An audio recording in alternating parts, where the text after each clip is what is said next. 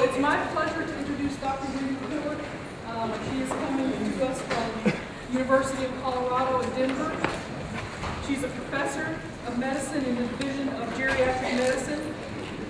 She's also director of research for the Geriatric Medicine and director of the Energy Balance Core Laboratory and the Nutrition and Obesity Research Center. Okay, her focus is on age-related changes in metabolism, sex, steroids, and body composition, with an emphasis on understanding the changes that are triggered by menopause. Her interventions include exercise, weight loss, and hormone therapy, and they're directed at learning more about the mechanisms for menopausal changes in body composition and fat distribution. Other research includes the influence of musculoskeletal health and physical function in aging.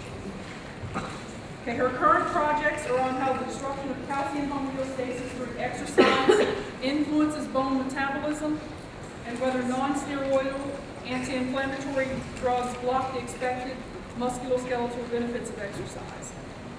Dr. Kohrt has been continuously funded by the NIH as a principal investigator for 21 years, and she has more than 140 original and invited research articles. She currently is a PI on 2 NIH R01 grants, which is the very top level of funding that you can receive from the National Institutes of Health, and she is a co-investigator on 6 other NIH awards. She serves on the Federal Advisory Committee that prepares evidence reports for first physical activity guidelines for Americans, which was launched by the Department of Health and Human Services in 2008. She is a co-chair of the steering committee of the National Research Council, looking at the effects of biological and physical science in space.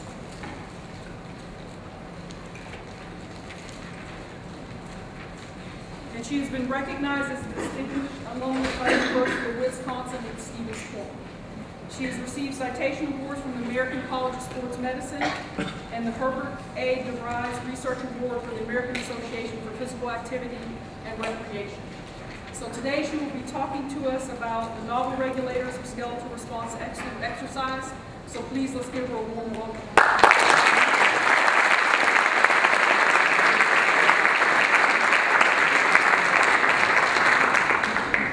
Thank you very much, Rhonda, and thanks very much, Barry, for finally making it possible for me to come down here and join the very distinguished ranks of speakers that you've had present this lecture. I don't know if you appreciate just how lucky you are to have somebody who works so hard to bring some of the best people from the American College of Sports Medicine and other exercise science groups down here to share their research with you.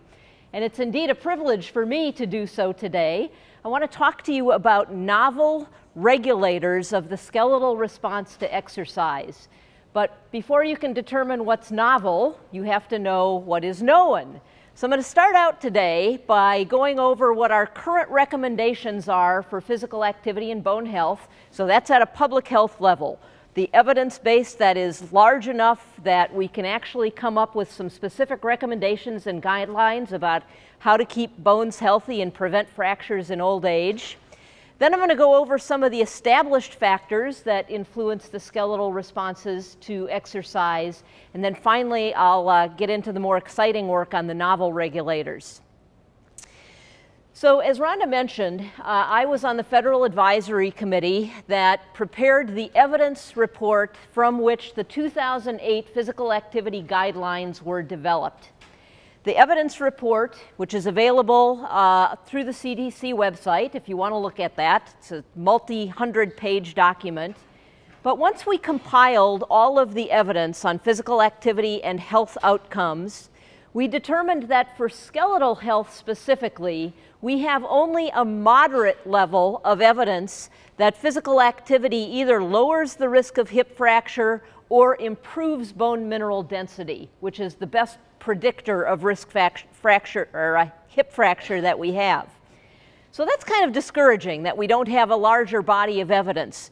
But I think you can see that our evidence base is growing. So this is the compilation of data to demonstrate that we have at least some encouraging evidence that people who are physically active are less likely to break their hips than people who are sedentary. So let me orient you to this slide. What we're comparing here are prospective cohort studies and case control studies, so large population-based studies where they categorized the individuals by different level of physical activity. And these are the studies that had at least three different categories of physical activity. And we're looking at the relative risk of hip fracture in the most active group compared to the least active group. So if the rates of hip fracture were the same in those two groups, if physical activity didn't have any effect, we would expect all of the point estimates to line up on 1. But the fact that all the point estimates are to the left of 1 or less than 1 means that the most active group was less likely to break a hip than the least active group.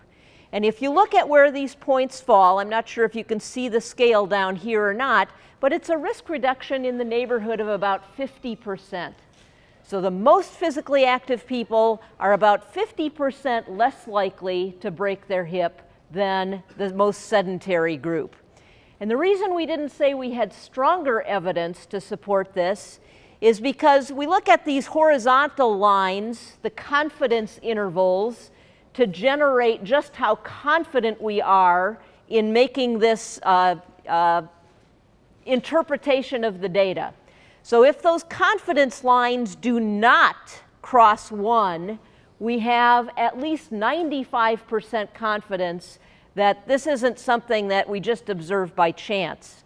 So the fact that a few of these studies had confidence intervals that go beyond 1 means that our level of confidence is not as high as we would like it to be. So that's why we put a moderate level of strength on these relationships. What we really want to know, though, is how much physical activity did the people have to do to get this magnitude of benefit? And for many of the studies, we weren't able to determine that because they basically used qualifications rather than quantifications to describe activity. They might have said people were just low level, moderate level, high level. That doesn't help us out. But there were actually 4 studies that used a quantitative approach, and they each used different means of quantifying physical activity. So it was in met hours per week, kilocalories of physical activity per week, hours of walking, or just hours of physical activity. And for these, at least the first 3 are pretty consistent in that these 3 studies suggest that 3 to 4 hours of physical activity per week, or in one case specifically walking per week, was the minimal level of physical activity needed to generate a significant reduction in risk for hip fracture. So I think, does anybody know what the current physical activity recommendation is? How many minutes a week? 150. So is our current recommendation for physical activity for Americans sufficient to reduce hip fracture risk? Probably not. But we didn't want to put out a lot of different messages out there. Do this much physical activity for your heart health, this much for your bone health, this much for your muscle health. So we came up with a middle-of-the-road approach for the physical activity guidelines for Americans in recommending 150 minutes a week. But here is one case where that is probably insufficient to preserve bone health with aging.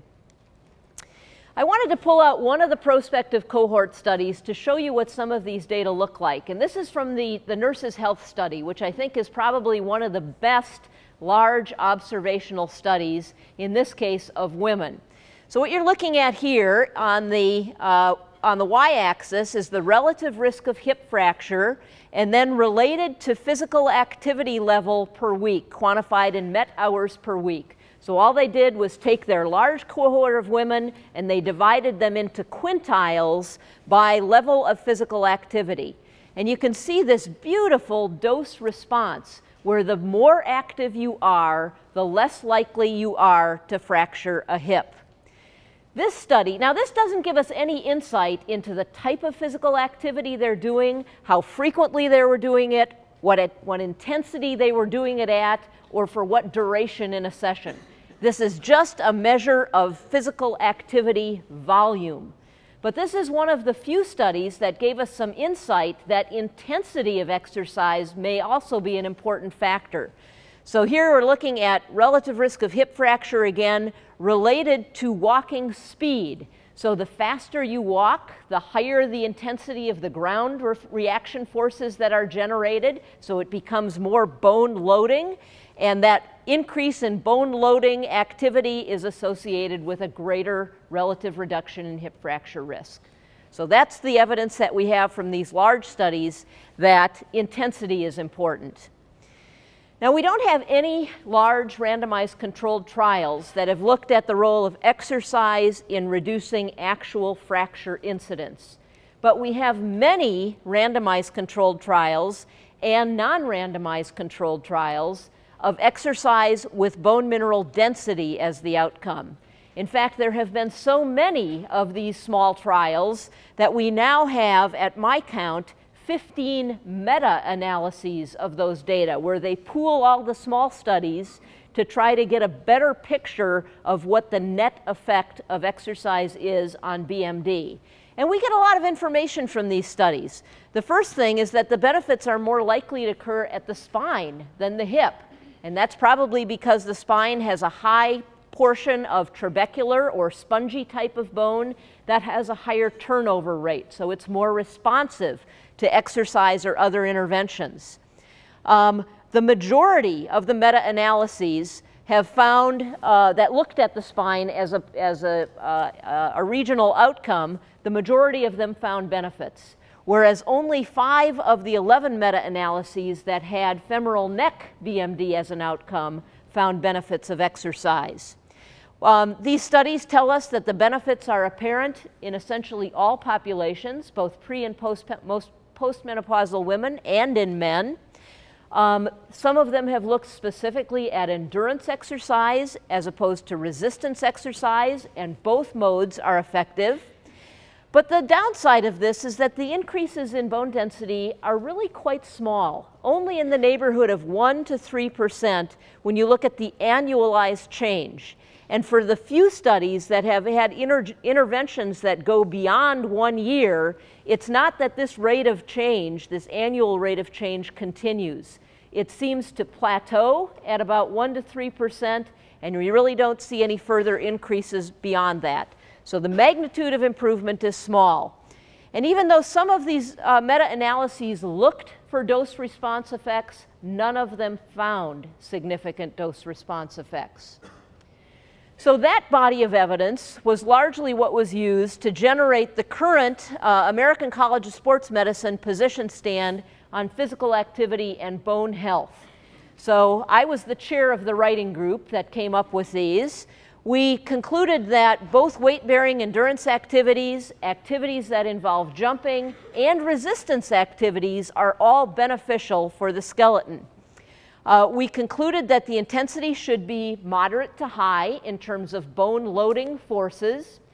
But for these other 2 parameters, frequency and duration, it was essentially a guess. We have almost no knowledge about how frequently or how long you have to exercise to optimize the benefits of exercise on the skeleton. So these recommendations were based largely on the general exercise recommendations for other health benefits. I see more and more in the papers that I'm reading, especially the review papers, that resistance exercise should be more effective for the skeleton than weight-bearing endurance exercise, that you can generate larger forces pulling on bone to bring about beneficial changes in bone metabolism. And these data would support that. These are several hundred people who have come through my lab, ages 20 to 90, men and women, where we're just looking at the relationship between total body bone mineral content and total body fat-free mass or lean mass as a surrogate of muscle mass. And I'm amazed every time I look at this slide because I generated the correlations between these 2 parameters separately for men and women, but you can see that those 2 lines are almost superimposed on one another. suggesting that the relationship between bone and muscle is almost identical in men and women across a very wide age range. Now, that would suggest that if you can increase muscle mass, you would increase bone mass. And I'm sure that does occur. But the few studies that have compared resistance exercise head-to-head with weight-bearing endurance exercise suggest that both modes are equally effective. So here's a study that I did many years ago when I was at Washington University in St. Louis, where we took a group of postmenopausal women, previously sedentary, and we put them in a one-year exercise training intervention that was very vigorous. And we had them either do what we called relatively high-impact exercise, walking, jogging, stair climbing, and descending. And some of these grandmotherly type women got to running a 10K, so they were very motivated. And then the other group was the non-impact group. So there were very few ground reaction forces generated, but they did high-intensity weightlifting and rowing. So these are the changes in bone density at a variety of skeletal sites that occurred over this one-year time interval. And you can see at some of the sites, the improvements in BMD were about 2%, but they were similar with both types of exercise programs. The one skeletal region where there was a difference was the femoral neck. So this is the region where your leg gets connected to your hip girdle. And because of the cantilevered nature of that anatomy, anytime I'm in an upright position, that region of my femur is being loaded. But as soon as I sit down, all the weight comes off of that region and is now on the ischial tuberosities. So how do you usually perform resistance exercise? Many of the exercises are performed in a sitting position. So I think this is why we tend to see less benefit, especially at the femoral neck region, in response to weightlifting types of exercises. So that's about our current state of knowledge at the public health level about the type of exercises that are likely to confer bone health. Let's talk now about some of the established factors that are known to influence the skeleton, and a lot of this is going to come from preclinical or animal research. Perhaps the best evidence that we have that physical activity is absolutely essential for maintaining good bone health is what happens when we remove physical activity. So this was a study of 17 young men, healthy young men, who underwent 4 months of bed rest. And so we go from an upright posture to a prone or supine posture, and it's probably not surprising that because most of the forces that come into our bodies come in through contact with the ground, that the heel actually had the largest decreases in bone over this 4-month interval. But as we move up the skeleton to the hip and the spine, those also had significant decreases in bone density just over 4 months. Now let me put those same data into tabular form now. These changes, 3 to 4%, are huge. Normally in young men, we wouldn't expect them to be losing any bone density. And even if we were studying postmenopausal women who have the steepest rates of decline in BMD, we would expect these rates to only be 1 to 2% per year. And here we're looking at 3 to 4% decreases over only 4 months. So removing physical activity has a rapid and profound effect on bone loss. But if that isn't scary enough, what's even scarier is that they brought these young men back in 6 months later after they had resumed their normal physical activities, and they recovered essentially none of the mineral that they had lost. Now, it's been suggested that it might just take longer to reaccrue any mineral that's lost over a period of time, so maybe they didn't follow them long enough. But I think there's another possible explanation. So this is the hypothesis of Kohrt. And it has to do with the fact that bone is a dynamic tissue. We're constantly breaking down old bone, and that's called resorption. That's what this R is. And then we're building new bone. That's called formation. So that's what the F is. So when we're young and healthy, the normal activities that we do on a day-to-day basis are sufficient to keep our skeleton in equilibrium. where the rate of formation equals the rate of resorption. We're not gaining bone, we're not losing bone. In the bed rest, if we wanted to increase BMD, bone mass, we would have to cross some threshold of activity where we engage in high impact or very vigorous exercises so that the rate of formation exceeds the rate of resorption. And then we would actually accrue new bone mineral. And the converse of that is the bed rest condition, or the reduced activity condition, where now the loading forces cause a decrease in formation and resorption actually goes up. So if these young men went from this condition to this condition, what would you expect to happen to the skeleton? Come back into equilibrium. So would we expect them to gain much bone, or would we just expect them to stop losing bone? I don't know the answer to this question, and I don't think it's been addressed in humans. I don't even think it's been addressed very well in animals, but I did find one study using a similar model. So this is a study of mice that underwent 3 weeks of immobilization followed by 8 weeks of remobilization. So a fairly similar time interval, the 4 months and 6 months in the study of men in terms of unloading and reloading. During this period of time, they had a 25% decrease in trabecular bone volume. And if they just put them back into their cages for what they called free remobilization, all they did was prevent further loss. So these two groups were identical in trabecular bone content. But then they had a low-intensity remobilization group, so this was some treadmill exercise, and they actually gained back some of the mineral they had lost.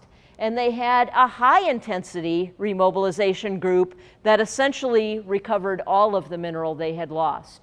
So I think this is at least some evidence for the hypothesis of Kohrt, and I think it has pretty profound implications on rehabilitation strategies, perhaps most importantly for older adults, where if they're sick or injured and have very reduced levels of physical activity for prolonged periods of time, just getting them back to whatever their functional level was before the event may not be enough for maintaining good bone health. So what type of an exercise program is likely to be most effective based on evidence that has come from the animal studies? Well, there's a number of key factors. High magnitude of strain, few repetitions. I'll show you some evidence on that. The activity has to be dynamic. Static exercises, isometric exercises are not effective. High strain rate, so power type activities, not slow movements, are more effective.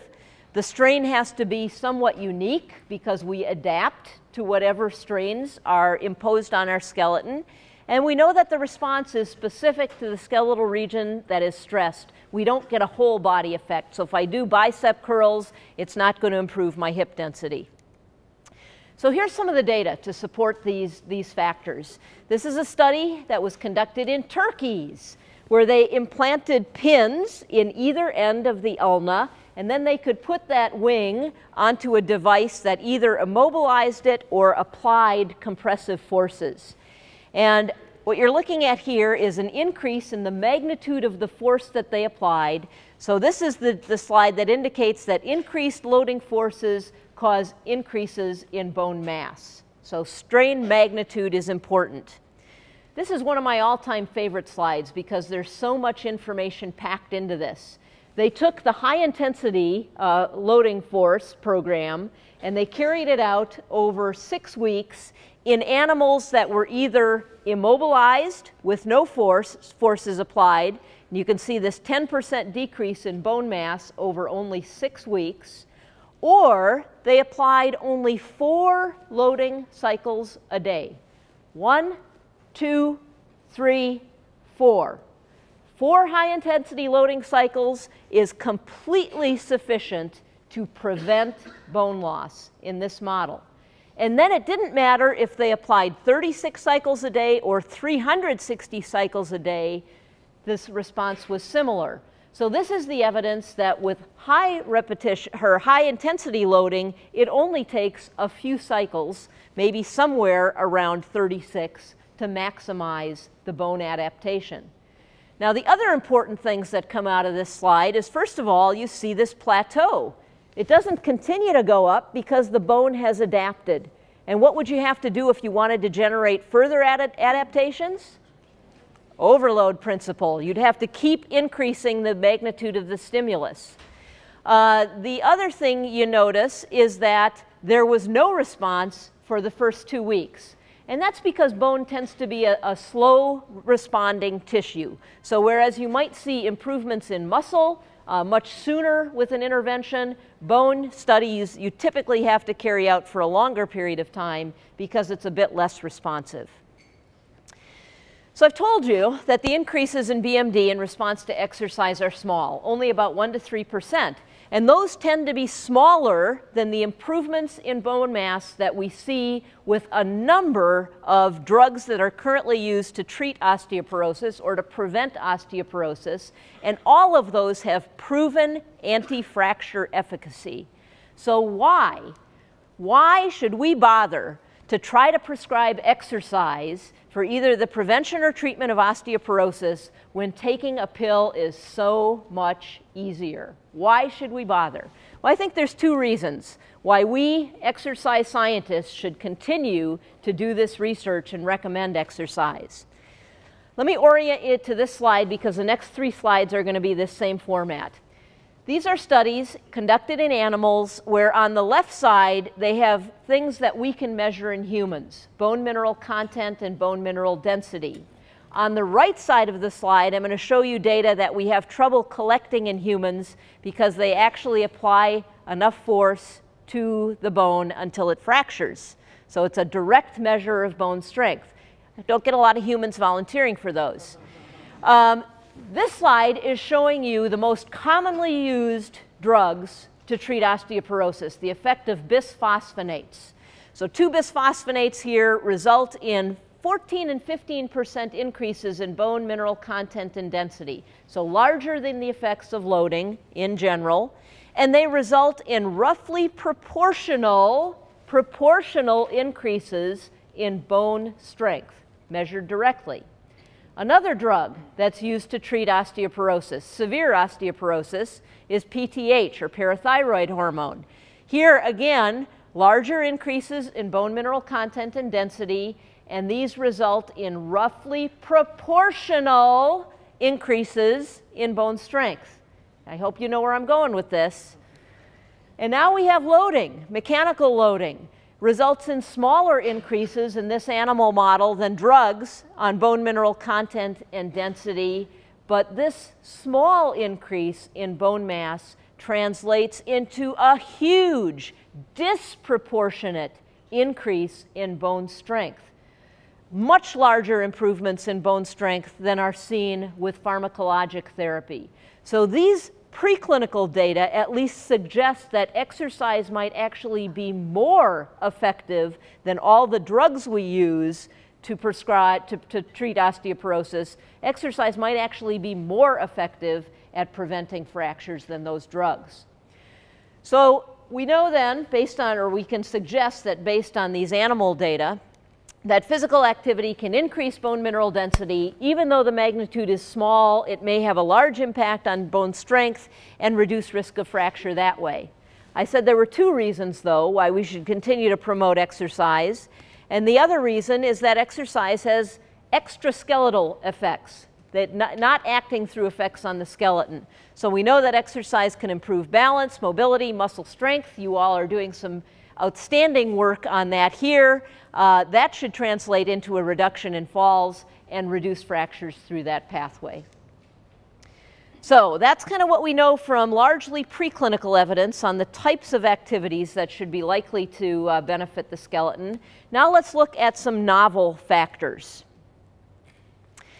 These are some that have emerged from preclinical research, again, studies of animals that have not yet been tested that I'm aware of in humans. So the concept of having multiple daily sessions rather than a single loading session, the concept of adding rest intervals between sessions or between loading cycles, even taking rest intervals during long-term exercise intervention trials, and then other mediating factors. So here's the evidence from animals that multiple sessions per day are likely to be more effective than a single session per day. So in this experiment, they had 5 different groups of animals, 1 control group, and then 4 groups that each got 360 loading cycles per day. That was in 1 single session or broken down into 2, 4, or 6 sessions. But total exposure was identical across these 4 groups. And what you're looking at here is the rate of bone formation that was generated in these groups. So you can see that the exercise with a single session a day was much more effective than non-loading at stimulating bone formation, but yet could be increased almost 2-fold by breaking those 360 loading cycles into 4 or 6 sessions. So it would at least suggest that having humans do multiple short exercise bouts per day would be more effective than just a single exercise session per day. But I don't think we have any evidence to support that yet. The concept of rest intervals is one that's emerging as being very interesting. So this is a paradigm that shows you how this is applied at multiple different levels. During a loading session, even interposing rest intervals between loading cycles, so loading the bone, waiting 10 seconds, loading it again, has been found to be more effective than just loading it at 1-second intervals. Or if you look at the number of loading sessions, this is similar to what I showed you on the previous slide, if you impose a rest interval of several hours, and they've at least suggested that 4 to 8 hours is the minimal window that should be considered, that improves the bone formation response. But even over a 15-week period of exercise training or load training in animals, interposing a rest interval seems to be of benefit. And that's what this slide shows you. 3 groups of animals who went through 15 weeks of mechanical loading to look at increases in bone mass or bone strength. The first group had 1 5-week session of loading and then had a 10-week vacation. The second group had 5 weeks on, 5 weeks off, and 5 weeks back on. And then the third week had loading for the entire 15 weeks. So you can see that the first group that only got 5 weeks of loading fared less well. They didn't have as much increase in bone strength as the other 2 groups. But the other 2 groups, despite having a 5-week rest interval or not, both increased ultimate force similarly, and actually the group that had a 5-week vacation actually fared better in one measure of bone strength. So this suggests that maybe we should program in some exercise vacations. Not that people need another excuse not to exercise. Now let me talk about some of the potential mediating factors that might either mediate or moderate how bone responds to exercise depending on how these factors are present. There's a long list, and I could probably put up 10 slides that show potential mediators and moderators. But I want to spend a little bit of time talking about prostaglandin E2.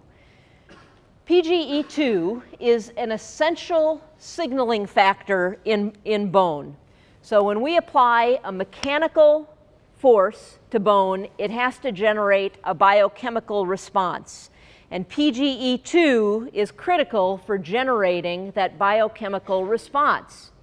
Now, the reason this is important is because PGE2 derives from arachidonic acid under the action of these enzymes, cyclooxygenase. And when you take a non-steroidal anti-inflammatory drug, that drug acts by blocking these enzymes. So that would suggest then that the ability to produce prostaglandins is diminished. And if this is an essential signaling factor, it might suggest that if you take NSAIDs, it's going to influence how your bone responds to exercise or loading. And there's actually a fairly broad base of evidence for this from animals. So this is a study where this drug, which is a COX-2 inhibitor, was applied to animals either 3 hours before, 30 minutes before, or 30 minutes after mechanical loading was applied to bone. And you can see that this is when they were treated with a placebo, This is the bone formation response that should have occurred, and it was markedly diminished when this nonsteroidal anti-inflammatory was given either 3 hours before or 30 minutes before the loading. But it was not as diminished when the drug was given afterwards. So it might suggest that if you have to take NSAIDs, it might be better to take it after exercise than before. So we did what I think is the first and only proof of concept study to look at whether this has any clinical relevance. So we did this exercise intervention, 9 months in duration, in a group of healthy young women. On any day that they exercised, they took 2 study drugs. They took one 2 hours before their exercise session, and they took one immediately after. So the 3 drug groups that they were randomized to were ibuprofen before and placebo after, placebo at both time points, or placebo before and ibuprofen after. And this is a standard over-the-counter dose of ibuprofen, 400 milligrams. We hypothesized that it was the group that got ibuprofen before they exercised that it would have the least favorable increases in bone density.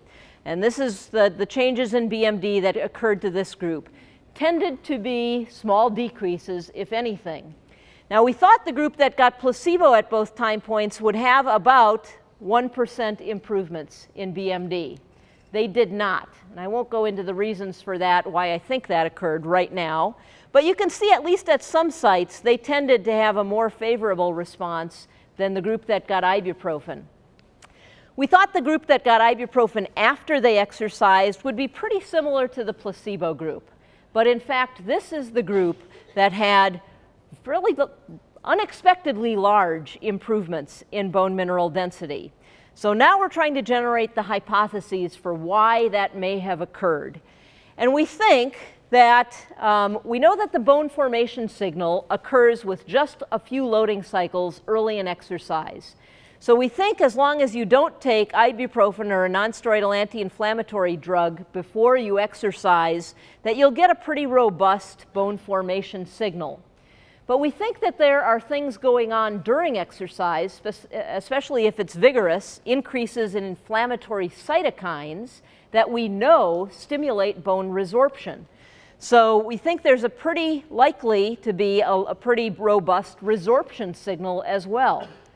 Now, if we give ibuprofen before exercise, based on the animal studies, we would block that formation signal. I don't know how effectively we would block the resorption signal, but this might create a situation where there's an imbalance that favors bone resorption and might actually cause bone loss. In contrast, if you give ibuprofen after exercise, that enables that formation signal to be generated, and it might dampen the resorption signal. So now we've got a situation that actually favors formation. So we're in the process of testing these hypotheses to see if it's correct. I also want to spend a few minutes on something that I think we thought we knew everything about, that calcium is important for bone. But I want to talk about calcium disruption during exercise and PTH, or parathyroid hormone. And to introduce this, I'm going to talk about bone density of cyclists for a little while. So we know when we compare different groups of athletes, cyclists often appear as having low BMD. In this slide, that's showing it relative to runners. But what is apparent from at least a handful of studies is that cyclists often also seem to have low bone density when you compare them with non-athletes, so lower than normal. And the reason that people often offer for the low BMD in cyclists or swimmers, for example, is that their low BMD is because they participate in weight-supported activities rather than weight-bearing activities. But I think the fact that BMD levels are below normal in these athletes very often, that this may suggest that under certain conditions, exercise may actually be causing a decrease in bone mass. So a couple of years ago, my colleague Dan Barry, who's an internist and a former competitive cyclist, followed a group of road cyclists for 1 year through a season of training, competition, and then their short off season in Colorado. And you can see that there were decreases in hip bone mineral density over this time, and they're not small changes. The decrease after 9 months at the end of their competitive season was 1.5%. This is the rate of decline that we would expect to see in postmenopausal women who are at high risk for osteoporosis. So we don't think that this is trivial. We have a couple of different hypotheses that we're working on, but this is the one that is is capturing most of our attention right now. We think that athletes who sweat a lot, and cyclists and swimmers are probably both characterized by the large number of hours that they train per week. So they spend a lot of time sweating. So sweating during exercise is going to generate calcium loss because there's calcium in sweat. We've estimated that that rate can be as high as 100 milligrams per hour, perhaps even higher.